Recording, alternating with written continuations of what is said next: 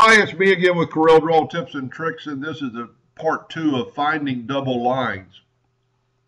I found on the first video I just made the letter T, and now I found a live, there's 35 objects right there. And I actually found this the other day. I was doing some cleanup for myself, and when I wanted to make this particular one a different shape, there's another line equal to that line behind it, and there are two objects there,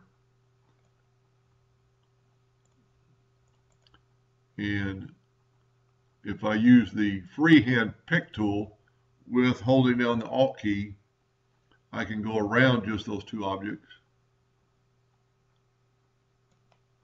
and right there it says two objects. And it's because, get my regular pick tool back, this object is a one circle where this other object is part of a large group. So there's two ways you can fix that, is go through there and look at, delete each one, like hit that and hit delete, hit that and hit delete, hit that and hit delete. But that takes some time. What you could do if everything's kosher and there's no leaks, take your Smart Fill tool and fill in and nudge it over,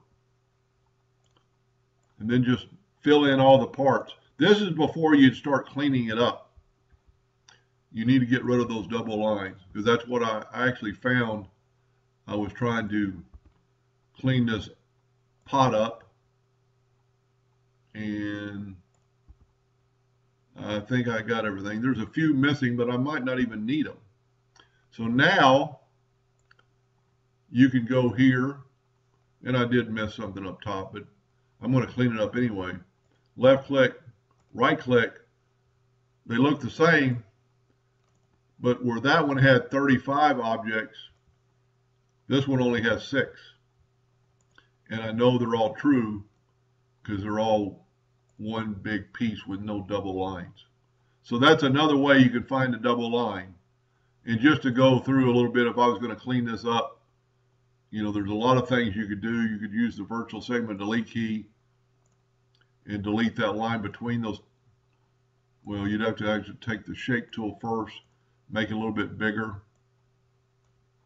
See, there is kind of like a double line there, but you could go past that line, get your virtual segment delete key, and then delete those two lines, and then that flower would become one.